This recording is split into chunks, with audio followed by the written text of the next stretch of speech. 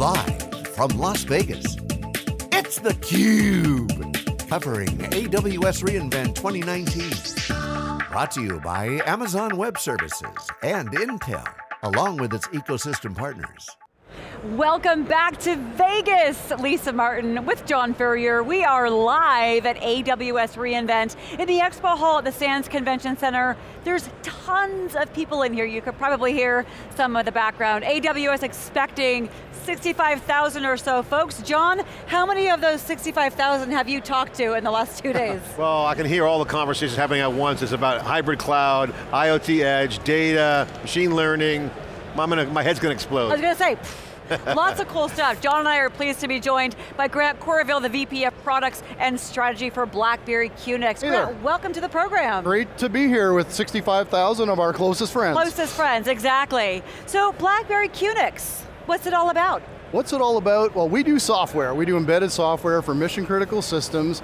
At this event, at the AWS reInvent, what we're showing is software in a really cool car, a Karma, and we're connecting it to the AWS IoT backend services and showing some really, really cool use cases, some of which are near term, some of which are a bit longer term, but pretty exciting. Take a quick minute to describe QNX's background, acquired by BlackBerry, so some history, legacy, exactly. IP. Just take a quick minute to explain that. So we were founded in 1980, and then developing software for mission critical devices in medical, industrial, and then we started developing software for automotive in 1998. So we've been in automotive for about 20 years, and developing originally in infotainment, and then digital instrument clusters, telematic systems, gateways, safety systems, acoustic systems, pretty much becoming the software platform in the car. Because in the car, the software has to be reliable, safe, secure, so we're trusted to deliver that in automotive. We were acquired by BlackBerry in 2010, and we're bringing the best of BlackBerry into automotive and all of our other markets. So Lisa and I always talk about IoT, there's RPA, automation, all this stuff's going on, but one of the things that comes up is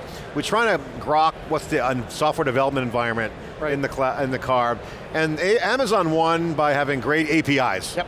That was one of their core design principles.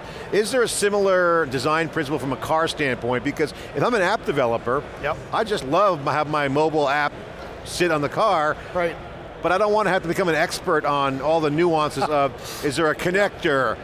So is there going to be multiple platforms? What's the principle? Can you explain that to us? Great question and great observation. So cars traditionally have been proprietary, pretty much closed systems, and started to open up with CarPlay and Android Auto, where all of a sudden you saw your mobile device being able to communicate with the car. And now I could run Android apps, I could run iOS apps, so it started to open it up a bit.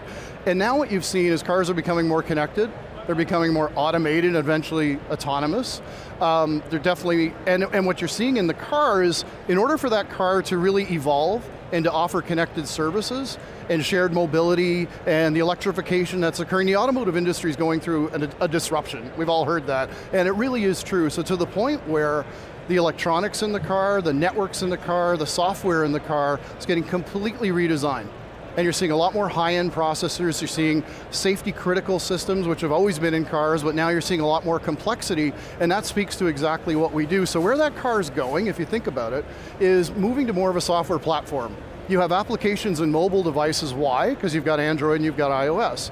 That car is moving to that sort of a common platform, where with the help of AWS, connected services, the BlackBerry QNX software platform in the car, all of a sudden it'll open the door to that kind of environment, to applications, to connected services, and that's exactly where it's going. So connectivity, it's here, and it's going to be predominant throughout pretty much all the vehicles coming off the line in the coming years. So you're going to see the connectivity, and now we can bring the services and the apps to that vehicle. But at the same time, got to keep it safe, got to keep it secure, got to keep it reliable, you know. It's the classic mobile device. Bingo. Literally. Mobile device on wheels, right? A 2-ton mobile device on wheels. So that disruption sounds really cool, and as consumers, we just have this expectation that we can have whatever I want the whole experience. I want, and obviously, as everything evolves, we want it to be safer and safer, and as there's laws and regulations that govern, hey, you're going to get hefty fines if you're seen with this device and you're driving, but disruption is really challenging. Right, we talked, we got some great examples yesterday on stage with Andy Jassy of Goldman Sachs. How many years old are they, and how they have leveraged disruption to revolutionize their consumer business, or healthcare revolutionizing.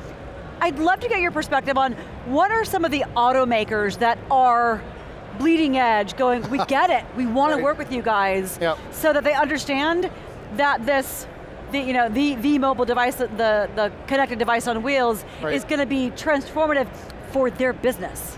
Good point. So first of all, every automaker we work with, and we work with almost 50 automakers, and we're in over 150 million vehicles and multiple systems in the cars. They're all putting safety first. That's never really changed, but that remains primary objective. And to your point is, how do you maintain that safety and that reliability while at the same time opening the door to connectivity, making sure that vehicle is secure and resilient to attacks and whatnot. And you've seen some of those attacks in the past, and the industry's learning, but that's exactly that's what speaks to us and what we do. Same thing with AWS. If you think about what we do, we're plumbers. We build plumbing in the car, AWS builds plumbing in the cloud, and I've had those conversations with AWS, and they're like, yeah, we're plumbers, and I said, so are we, we're going to get along great.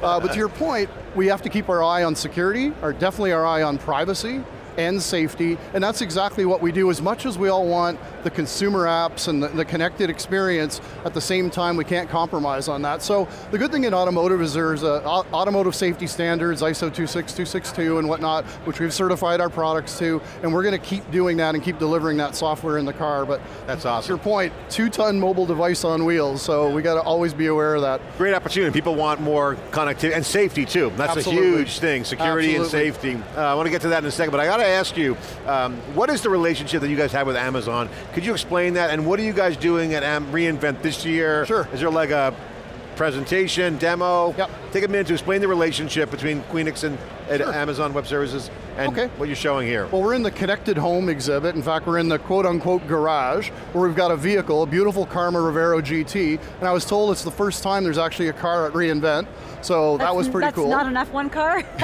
And it's a cool car. If you get a chance, come on over.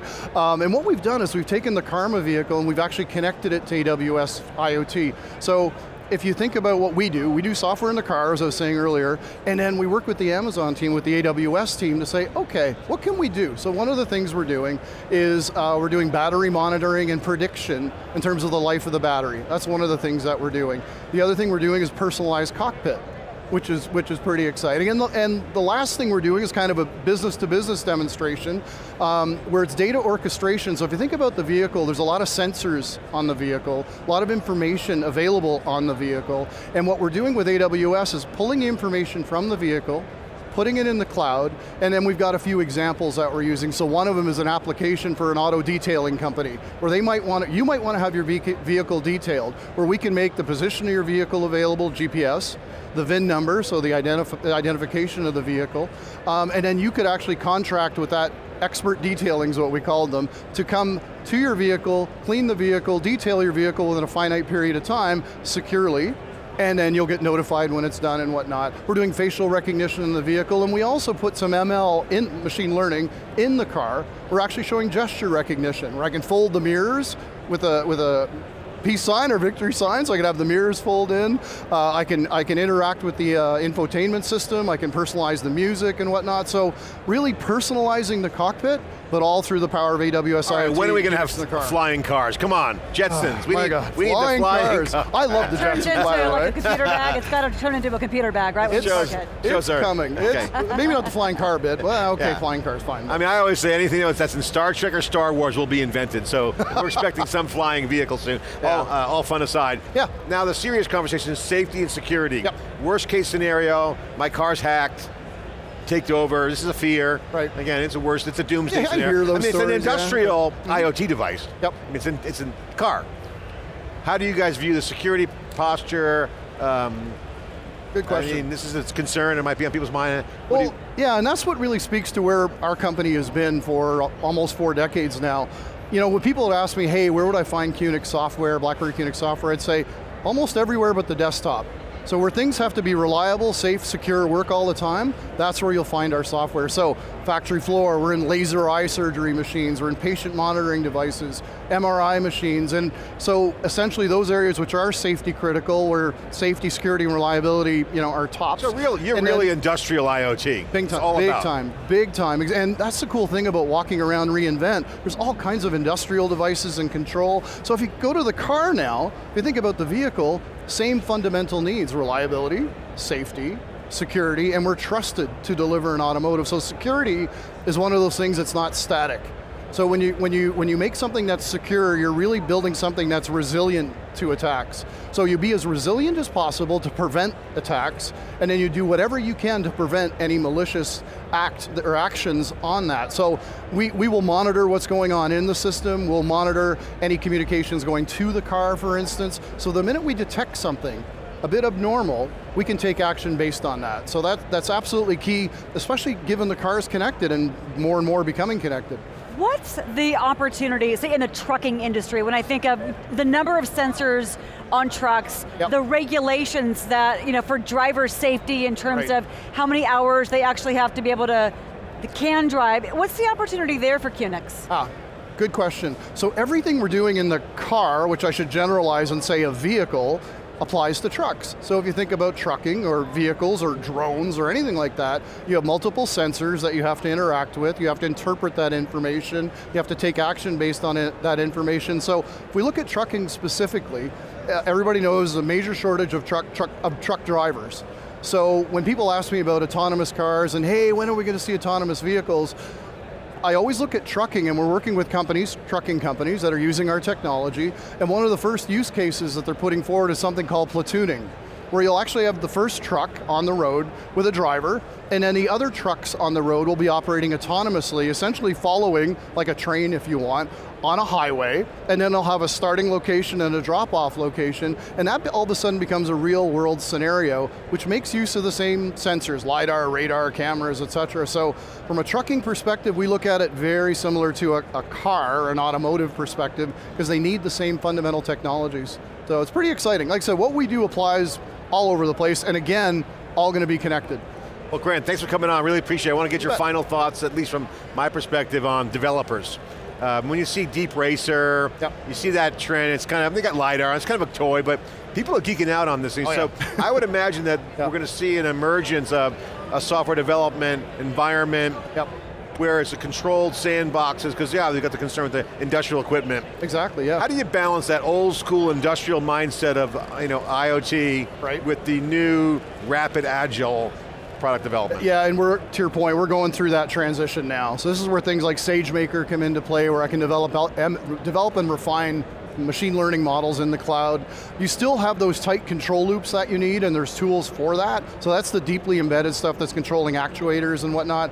You still need that, but to your point, you need to be more iterative, you need to be more agile, you need to develop according to the safety standards in the various industries that they might be in. So that is evolving, and it's evolving at exactly the right pace. Really glad to see that evolution, but to your point, all of these devices are going to become interconnected, there's going to be new opportunities, and from a developer perspective, we can't hire enough developers. No one can. It's really exciting, whether it's IoT cloud developers or embedded developers. There's such an exciting future ahead. And I got to ask this, it just popped in my head, so I want to ask because I'm curious. Spectrum and RF. Power is great, but you need connectivity to make an IoT device work. How does the car folks look at connectivity? Just when they get to a spot they can connect, so is it managing the spectrum? How are cars thinking about the connectivity? So we work very closely with the modem vendors, for instance, and today in cars you'll see Bluetooth, you'll see Wi-Fi, you'll see 4G, obviously there's the emergence of 5G, vehicle-to-vehicle communications is through something called DSRC, essentially Wi-Fi. 5G is going to come along, so now you're going to be able to have throughput and also what's called low latency, so quick turnaround and on your messages and the information being exchanged. So that too is evolving from a QNX software perspective. We'll make use of whatever modem's there, but to your point, we also have to deal with the cases where I've lost connectivity. I still need that vehicle to operate safely, and especially if you consider that the systems might be connected, or we don't want to make it such that they're dependent on that connectivity. So you have to have failover scenarios and whatnot, but cars will become connected, devices will become connected. We're going to take advantage of that connectivity, but not be dependent on that connectivity. Thank you. Well, Grant, please let me know when that personalized service is available so that my car can be found and detailed. They'd find it right in my driveway going, lady. Take that down right now, you're in. Got it. Please. Cool. All right, it's been a pleasure. Really cool stuff, BlackBerry QNX. Thank you for joining John and me. We'll have to go check out that car. Cool, thanks for having me. For John Furrier, I'm Lisa Martin. You're watching theCUBE live in Vegas at AWS reInvent 19. Thanks for watching.